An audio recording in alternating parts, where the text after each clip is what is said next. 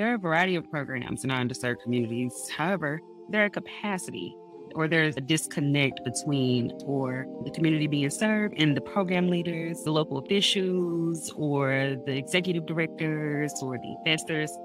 There needs to be more community engagement. When we think about physical exercise and the lack thereof in our communities that suffer the most, there is a disconnect with the community engagement and what the community needs. Hello, and welcome to Health in the Margins. I'm your host, Tinu Paul. Health in the Margins is a podcast that hosts conversations between experts and community members to investigate disparities and uncover solutions related to diversity and disability in healthcare. Today, we'll be speaking with Gabi Cole, the co-founder and executive director of Fit and Food Connection. Fit and Food Connection is a St. Louis-based organization focused on offering people living in food and fitness deserts access to free nutritious food, physical activities, educational workshops, and personal coaching to encourage and support healthy living. In our conversation, Gabi will elaborate specifically on disparities related to fitness, why underserved communities have less access to fitness and fitness education, the impact potential of community engagement when promoting health and exercise in these communities, and tips for how to promote a healthy, active lifestyle within families, both individually and as a unit. Welcome to Gabi Cole. Hi, Gabi. Thank you for joining us. Thank you for having me. We all have a variety of aspects that make up who we are in the world as we present ourselves. If you had to distill that down into three major identities out of all the crossing intersectional identities that you have, what would they be and how do they relate to your work as a disability and diversity advocate?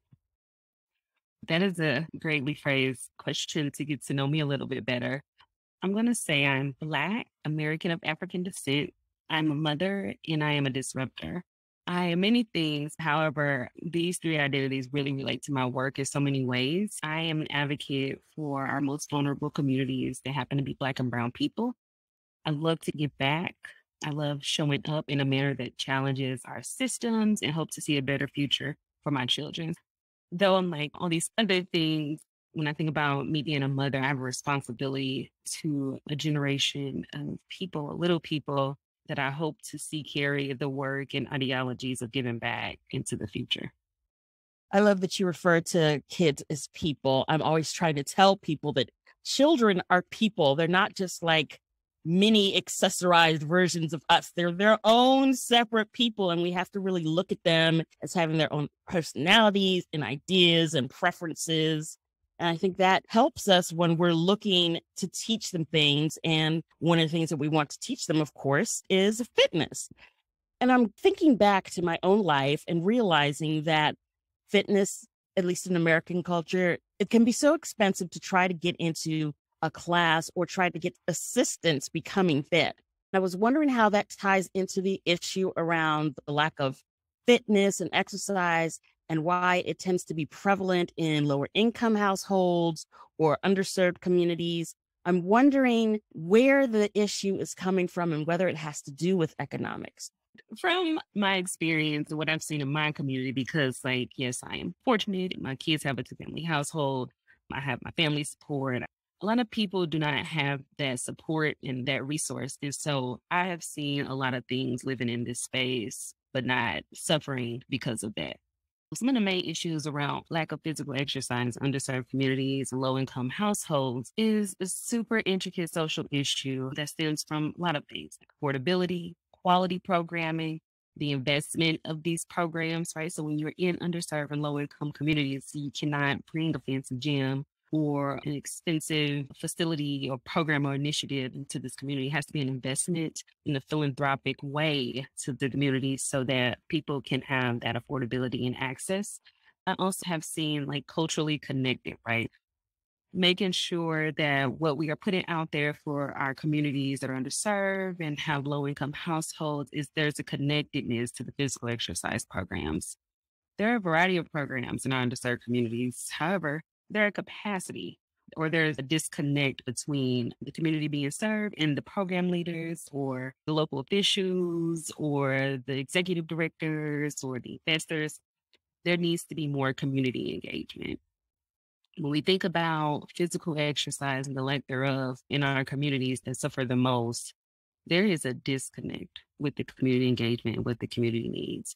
How can we get from point A to B? I think there's several ways. Community engagement is oftentimes left out of the development of bringing physical exercise activities or initiatives into these communities. Have you ever just looked up if then there's a new store in your community, you like, oh, where did this come from? Right? Like, no one said we needed this. Like, I didn't know about this. And that is what happens in our communities. Oftentimes we have like this random convenience store or Hairdresser, liquor store. the community's like, where did this come from? And so that disconnect causes so many issues. Either when programs are brought into the community, they're not being fully utilized because people do not have the proper knowledge and understanding of what's happening in their community, affordability, or the program itself is at capacity. There's little to no staff. They need to upgrade the building, the roof's leaking. Like there are so many intricate issues into like the lack of physical exercise in our communities and why Black and brown people or low income households can't and then just don't take advantage of physical exercise. That is some of the issue. That is the main problem that I've seen. I think it can get very technical, right? Like transportation and like access and quality. But for me, I think that those are the main things that hinder this notion of why people in underserved communities and lower income households aren't out exercising. Why aren't they utilizing the YMCAs and the other group organizations and programs that make physical exercise their components? And it has to do with that community engagement piece and the affordability and the quality of programming. I also wondered about something else that didn't quite make sense to me because, I mean, I've had times in my life that I've lived in areas where because I had a lower income or because I just didn't have the resources to live in a different place. And I noticed for myself and for some of my neighbors or some of my friends who are still in that situation that you wake up early and then you have to walk really far for maybe a mile or 2 miles to get to your bus stop. Then you're on your bus stop, you got to transfer and you have to walk more. And then the same thing when you're coming back home. So not only are you walking long distances, but also taking a lot of your time. So I'm wondering, first of all, is that time a factor in why people are not getting the physical education and fitness that they should be getting? And also, if people are walking and having jobs where they're staying on their feet all the time, why isn't that helping their fitness situation? I want to dig a little bit deeper into terms that I talked about often, which was access and quality. So when we think about access, we think about, like you said, transportation, walking from here to there and everywhere. And then we think about time management. Those are the two things when I think about access. Like we do not have the time to travel here to there just to go out to work out. But though we are, walking and we are taking the bus, it's twofold. And you see that things like that don't work because you have to have so many components to your well-being outside of physical exercise. For me, especially my body type and what I've learned about myself, I can eat great. I can eliminate things from my diet, but like I need rest and I need to be moving. I won't lose a pound or I won't feel great unless I'm doing those two things. So there are other components to that lifestyle change and being healthy. Like if you are upset because you will have to walk here and there, miss the bus and spend your money just to get to work and to be on your feet all day, you're still tired. That wasn't the physical exercise and the movement that's helping your mental health, right? And so I think that is a whole nother conversation about holistic wellness, which is really what I'm about. And then I talk about quality programming. Oftentimes you see people in the community that they want to help. People want to help. And you bring things to the community because you see there's a need, but it's not culturally fit. So we do things, we bring things to communities that we think that they need without like talking to them, without getting their perspective. Like, what do you want to see as far as working out? What do you want to do? You want to walk? Do you want to jump rope? Do you want to do something with your kids? Do you like doing these runs or do you know how to use these machines that they put in your building? So like things like that. I think having that culturally fit component makes the quality of a program beneficial to that population. driven by the community members, meet people where they are, programs and initiatives, right? So getting away from the one size fits all notion. I have had so many trainers do the same thing they do with me, they did with the last person that came in. Two different phases in our lives. We have two different genetic makeups. We need to be able to work with our underserved and vulnerable populations in a manner that we understand that mental health is going to be an issue, right? Because there's poverty, there's violence, there's a lot of things happening to our people that isn't seen outside of you going to a gym, right? So you get to the gym, how are you going to meet me where I am? Like, can we make small goals? All I have access to is a corner store and a McDonald's. How can I do my workout program in conjunction with the things that I have access to?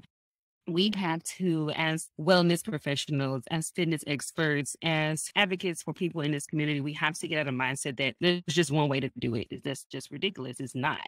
We have to meet people where they are and make our programs and initiatives fit that. I learned about myself that the two things I absolutely have to have are sleep and weights. If I don't incorporate those two things, it doesn't matter how well I eat. It doesn't matter how much walking I do. It doesn't matter how much cardio I do. But if I do get the right amount of sleep and I do incorporate some form of, even if it's just a little bit of weightlifting or carrying things from one point to another point, I do so much better with keeping my body at a reasonable size. I just feel so much better in general. It's so helpful. I have problems with sleep, so it's very complicated for me. But when I can get good sleep, everything else seems to fall into place better. So I'm glad that you brought up sleep in those other things and how there's not a one size fits all answer to fitness. Otherwise, we would all have similar bodies, which we don't. And we would be in the crisis we are in. When you brought that up, that made me think about just some like different ways where we can use our bodies to get the best benefit. And so you said weights, sleep, think about you needing those things. That tells me as a wellness person that you are a stressor. When we stress, our body releases cortisol, and that just keeps the fat there. That keeps that stubborn weight in your arms, in your tummy, your sides, in your back, your thighs. It just keeps it there. And a lot of people, a lot of curvier people, not all, some smaller people as well, and whatever that looks like, but a lot of curvier people tend to struggle with that weight loss in those areas. And it's because of the stress. You're not sleeping well. You don't have a mindfulness aspect to your daily life. Journal, let it out, release, talk to someone, go outside, get some fresh air. I garden a lot with my weights on and with my little wristlets, and like get that energy, get that sunlight, and get that outdoor experience to help with my mindset, because it'll help me sleep better. You are absolutely right about some of us needing to have sleep and some weight and strength training with our workouts. So thank you for bringing that component up. That is fascinating that you can figure that out from what information that I told you, because yes, stress is big in my life. For the last, I would say 15 years at the least, I've had huge stressors in my life. And as the stress has gone down, I have become healthier in several ways, including mental health. That just fascinates me that you can figure that out from just those two things. Wow. Can you think about all the people and all the families and childhood obesity and our families and mothers that just are struggling with weight loss in underserved communities because of the lack of access to physical exercise that fits their lifestyle, healthy food, good sleep, good rest, the worrying, like, this is the problem. This is the problem. I'm thinking back to my own life and realizing that there's this expectation for me to be a certain way as far as fitness goes, but not really any lessons about how to be fit. So I'm wondering, what should mothers be teaching their children, or any children really, about being fit? What should fitness mean in a family context? I do like that we brought up children and we are thinking about like how we grew up in the space, in what does it look like to be healthy and what does it look like to be fit. It all boils down to well-being. It all boils down to physical movement and exercise. You don't have to be this physically, like in appearance, beautiful person that's toned. It's not about that. Those things are great, but it's about moving, right? And mobility and being able to bend and use your body in the way that it's built for. When I think about mothers and that time restraint and this new way of the world when you bring children into this space, having your children a part of your working out, your movement, your exercise is something that I think we can all easily adapt to and incorporate into our life in our days. But making it as a part of a lifestyle versus this notion, this norm that we've seen in our marketing and media and our past and our way of life, what beauty and physical fitness and being fit is, and just kind of like tearing it down and starting where you are and bringing your kids into the space. Like, how can we move together as a family? How can we go for a walk? How can we step outside? How can we stretch? How can we get our heart rate up and use our bodies in the way that they were made for? So I think it's just starting small and being comfortable with yourselves and getting your children to be in that space as well. I love that you said doing it with them and not just kind of having them be fit and just telling them to be fit, because kids do what they see you doing and not what you just say to do. I've learned that the hard way with our 2 sets of twins. 2 sets of twins? Yes, I co-parent with my sister. She's the one who did this to us. She did wonderful things to us. But yeah, she had 2 sets of twins back to back. So we are outnumbered and surrounded. Yes. I love that. That's beautiful. It's wonderful. It's a blessing. It really is. I just learned so much. We've been together ever since she had them. The only thing is, I don't know what I would do with just one kid anymore. You can't go back. I literally have no idea what it's like to be without my children. Like, it is strangest philosophy and thought process. It blows my mind. It is a trip. I don't know what I am going to do when they're all in high school or college and I'm supposed to sit there by myself doing what? Do not get me started.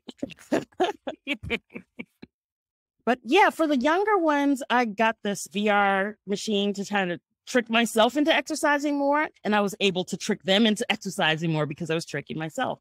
And it turned out to be a lot of fun. I got a lot more movement going. So I did learn, that was part of my learning process, of learning that they will do what they see you doing and not necessarily what you say. Yes, because they're learning too, right? And they are at a phase in their lives where they are growing and constantly manipulating their thoughts and ideas based on their surroundings. And so if you are in their space and you are moving and you're being active and you are outdoors and you are being creative with how you work out, whether it's on a VR or it is on another type of game system, or you're out in a garden, or you're just outside on the front porch taking a walk or jumping some rope, whatever that looks like for your family and in your environment, it is super important to do it as a unit.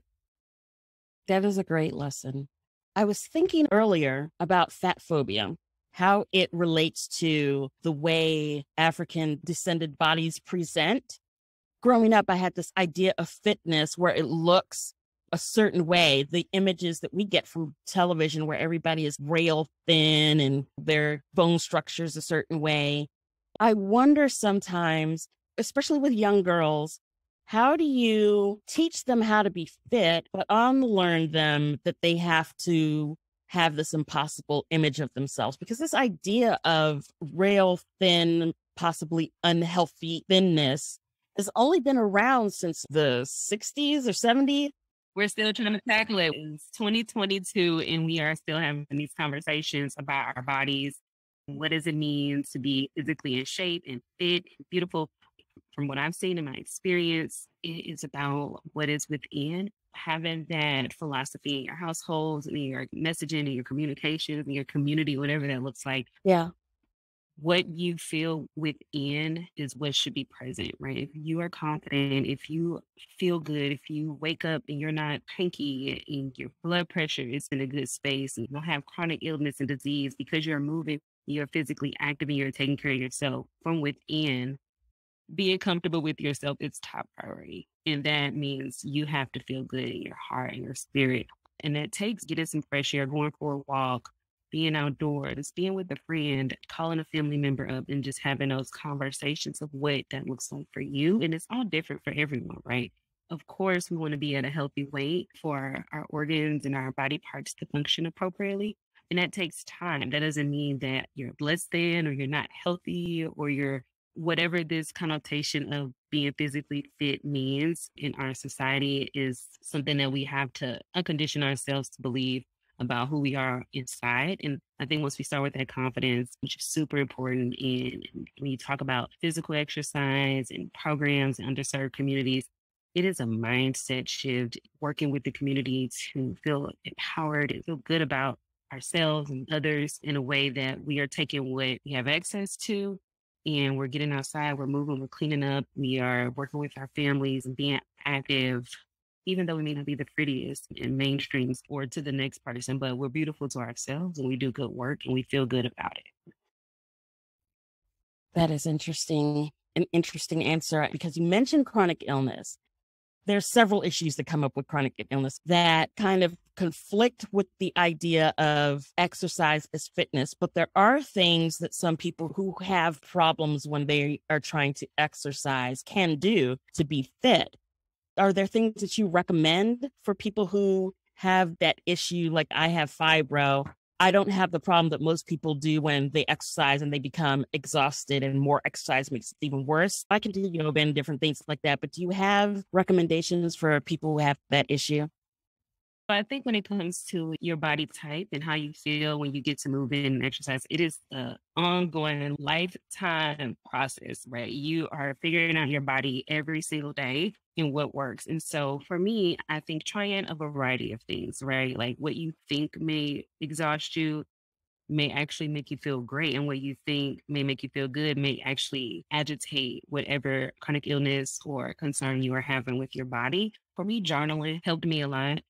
It really helped me get healthy and shift my mindset. I got postpartum preeclampsia with my second child, my daughter. And that is when you have a high level of protein in your bloodstream. And so your blood pressure is up, you're prone to seizures, blindness, and just all the things. It usually happens during pregnancy and they take the baby early, but it happened to me a week after I had her. My blood pressure just shot up, right? And so we're like, what is happening? Why are we starting to see like postpartum preeclampsia amongst Black and brown women after they have their babies? There's not a lot of information out there because this thing is just happening. So what helped me was journaling. I started to literally write down every single thing I put into my body, from makeup to vitamins to medicine to liquids to exercise, anything, my thoughts, just journaling so much to the point where it's just like, whoo, everything in my mind is on a sheet of paper. Then I started to incorporate and see like, oh, that made me feel really bad that day, or that fluctuated my blood pressure that day, or this makes my head hurt. And so like being able to pinpoint what is making you feel certain ways and just eliminating it out of your life.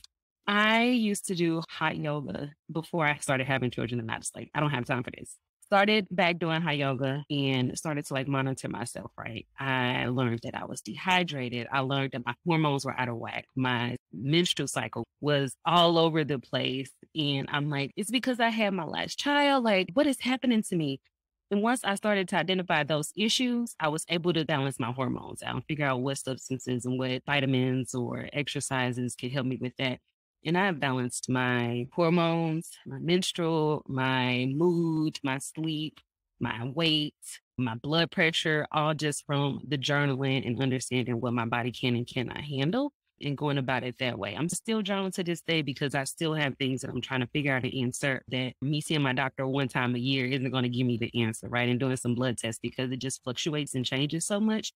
Being able to like write down and really like become one with yourself is so important in your process for your lifestyle and understanding what physical exercise can support you in your journey. That is a great answer. And I wasn't expecting that. And the reason is because I went through something similar. It wasn't childbirth. I don't have any biological children. But in one of the illnesses I had, I couldn't figure out, and the doctor couldn't figure out what was making me feel a certain way. So I just started tracking everything, and that's how I figured it out. But I didn't use journaling, which I loved to journal. And instead, I just put everything on spreadsheets. So it's just so fascinating that you said journaling because that would have made a lot of the process easier for me. So I'm going to try that. You should definitely try that. And then, like you said, you do yoga. There's so many different forms of yoga. There's so many different forms of meditation and mindfulness that you should really take a look into to help with just the beginning processes and starting process of becoming connected to yourself. And then that's going to give you the energy to go for a longer walk. That's going to give you the energy to do a high interval training course where you are lifting weights, but you're doing them in short intervals of time. You're walking up hills now, right? Because you know that I cannot eat this food because I'm working out at 3 o'clock, or I need to eat, but I'm going to eat light because I'm about to do this very intense workout and sweat and lose a bunch of calories and salt. So that is what the journaling got me to, right? It just started with a pen and a pad, and now I'm here. And I'm going to continue to do it. And I encourage other people, especially less fortunate, like you don't have a nutrition coach, you don't have the person to take that day-to-day time with you to understand what's happening to your body. When you go to your doctor's appointment, but like, what can you do in your home to really get to know yourself better than your doctor can? Oh my goodness. I was definitely thinking I was going to get some great tips today, but I thought it was going to be more about things and avenues that I already knew. I didn't realize you were going to open up all this new knowledge to me. So I'm very excited right now. I'm super glad that I'm able to share and spread the word and the knowledge. The word is super important, and that if you know something, share it with your neighbor. And we can be across the country, but you can do the same things I'm doing here wherever you are. That is so needed. What current solutions or resources are available to better serve communities that don't have necessarily the resources that they need in their communities or low income households? There is so many ways that people are organizing all around the country in ways that we and our listeners can get a little bit more engaged. The main thing is just start small, organize in your community or a community that's nearby or a place that you're passionate about. Organize in your community, get your neighbors together and form walking groups.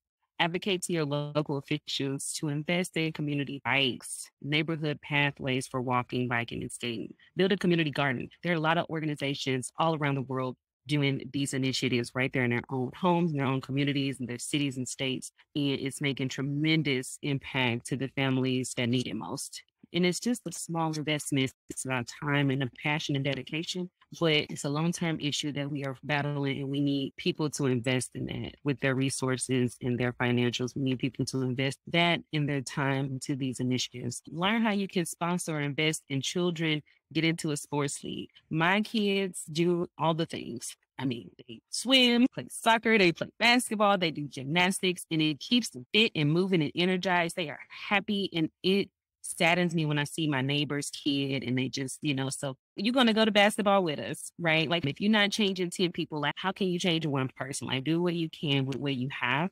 Donate to organizations that's doing the work already. YMCA that needs some work done, and a contractor, someone that can build and repair. I take my husband all around St. Louis to fix up somebody's roof, to cut someone's grass, to build a fence for some safety. We are going to do this together as a community because that is how things get done, is when we get together and we move together. There's groups here locally and across the world that are doing things that are culturally fit. There's groups creating trap runs. You see your 5K, your 10K, your marathons. There's groups doing trap runs in underserved and low income communities, trap yoga classes. There's organizations and yoga studios that are providing quality programming on a pay-as-you-can basis with support from local foundations and investors. So if we could have more of that across the world, I think we can really take what we thought fitness and physical exercise look like and make it more realistic, make it more fit into the community and better for all of us. Those are all wonderful, wonderful examples. I love that you talked about walking groups and people doing it together. I remember when I lived in a part of Las Vegas where it wasn't safe to walk around. All of a sudden it was like, but that's my main exercise. What am I going to do now? I lived in this teeny tiny studio apartment. I would walk in circles in the living room just with nervous energy thinking, okay, so there's no gym nearby. Like, what am I supposed to do? And eventually the place that I had cable. So I was luckily able to watch fitness shows, like I can't remember the name of the lady, but it came on at noon on ESPN. So I used to do her workout and then a guy followed her. So I could do an hour of aerobic exercise in the afternoon from that. But if I had had a group to walk with me, I would have felt so much safer. I just love the ideas of communities doing it together and organizing and being able to create solutions where they don't currently exist. It makes communities safer when we're doing things together and knowing who each other is. It sounds fabulous. And now I'm starting to feel the ambition of wanting to do that in my community. I hope I'm getting everyone excited. I hope I am. I want you all to figure out what you can, incorporate into your lives and how you can impact communities that need it most by getting people together and rallying people to invest, whether it's their time or resources, to see true change in these communities and help communities come together, pull together with what they have. As you know, our show is called Health in the Margins. With that in mind, what is a hope that you have for the future of healthcare? Since most of our conversation was about physical exercise or fitness, when I think back, when we have less movement due to lack of quality programming, affordability, and access, we see that our most vulnerable communities are prone to chronic disease and illness, higher financial burden because of medical bills and medicine prices that are passed down to generations to come, even my generation. My hope is that we all can make the health and well being of humanity a priority, or at least a component of our daily lives. So it is a societal norm for everyone. We have to get the children and the youth ready for the future and be able to advocate and take care of each other. I believe that's a beautiful, beautiful hope. I'd like to see that too. Thank you so much for coming, Gabi. This was incredible. Thank you for having me. Thank you for joining my conversation with Gabi Cole. She shared so many ways to increase community and family engagement in physical fitness.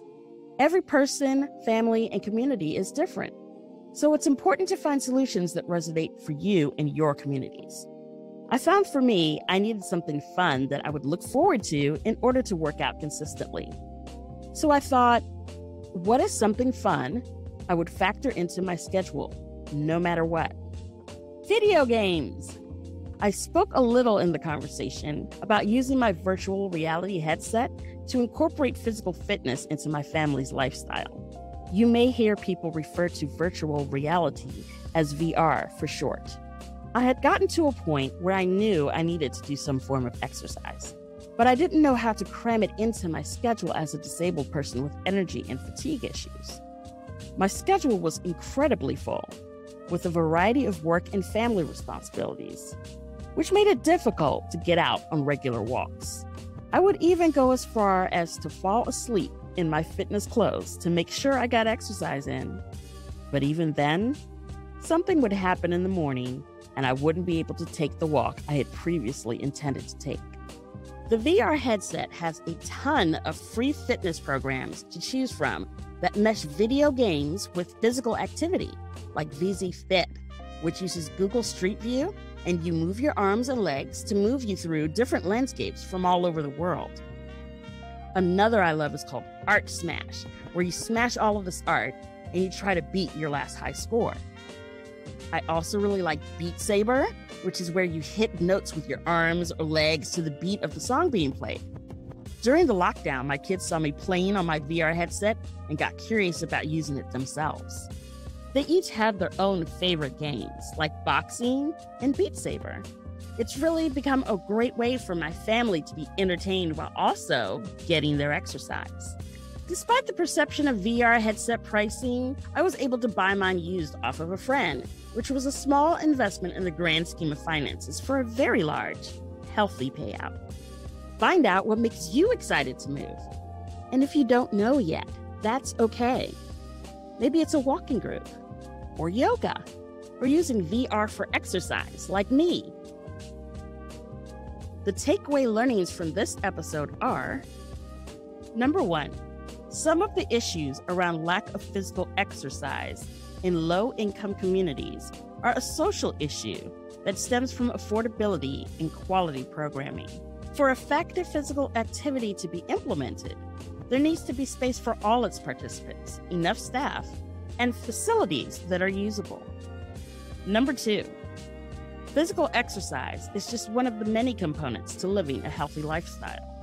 Being well-rested, promoting positive mental health, and eating nutritious meals also are necessary to maintain your health. Number 3, our bodies and the conditions our bodies face change daily. Maintaining physical fitness is a lifetime process that will change and shift over time. The actionable tips from this episode are: number 1, if you are trying to incorporate fitness into your lifestyle, start with small and attainable goals that work for your lifestyle and schedule. For example, I carry weights with me back and forth to the restroom. Number 2, if you are considering bringing fitness programs to underserved communities, consider the cultural needs of the residents before implementing fitness programs. Getting the perspectives of what future participants want is key to engagement. Number 3, if you are a parent, promoting a healthy lifestyle for your kids through physically moving together and showing them the value of fitness will allow your children to learn from an early age. Number 4, if doing physical exercise alone feels difficult for you, try getting a walking, running, or training group together. Holding one another accountable can promote more effective change. For more information on Gabi and Fit and Food Connection, check out our show notes. Every episode of Health in the Margins has a page on empoweredus.org, where you can find the extended show notes, including tips and takeaways, transcripts, and relevant resource links. If you would like to share your own tips related to this topic or connect with us, visit the Empowered Us contact page or reach out to us on our social channels. Health in the Margins is an Empowered Us original presented by Good Days, hosted by me, Tinu Abayami-Paul. Be sure to rate and subscribe to this show wherever you get your podcasts. As we move from the margins to the center, I wish you the best possible health for your mind, body, and soul. You are worthy of the best. And please remember, you do not need to earn, sleep, or rest.